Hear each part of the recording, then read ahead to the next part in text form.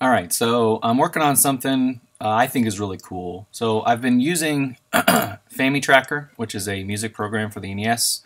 I am not really familiar with it in terms of the long term. I only just picked it up. I used to use MML, which is like a coding language almost, but I've recently realized that the sample channel of the NES has a loop mode. And naturally, I wanted to try to get actual constant tones out of it. But there's massive limitations that the NES has to make you work through. So looping a sound isn't as simple as just here's a waveform, loop it indefinitely, and it's a proper pitch for the 12-tone equal temperament scale. But basically, I have to do a bunch of crazy calculations instead because the byte sizes, excuse me, the byte sizes for the DPCM sample lengths are fixed. And the volume is a constraint, and the sample rate that it plays at is all a constraint. So I have tried to code the solution. I have this calculator that I've been working on all week, and it's helping me generate everything I need, basically. So I have approximated certain frequencies from the scale, and it's telling me what byte sizes I need and how many waves within that byte size will closely approximate those pitches. I have basically this set is 11 unique files, and it only takes up 731 bytes, which is great.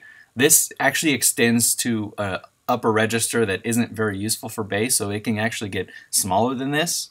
So if you were to only go from like note C1 to like D3 or C3, or instead of the full like fourth octave, you could get these byte sizes down a lot more.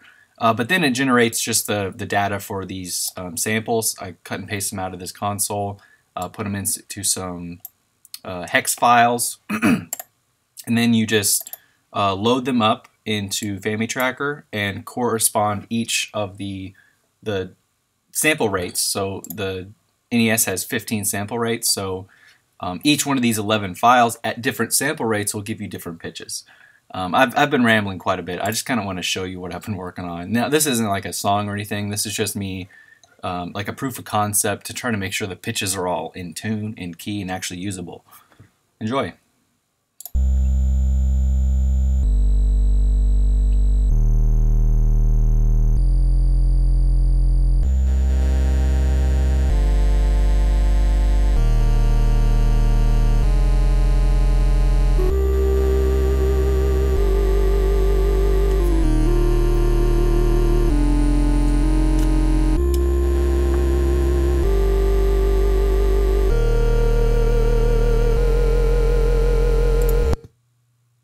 That is it.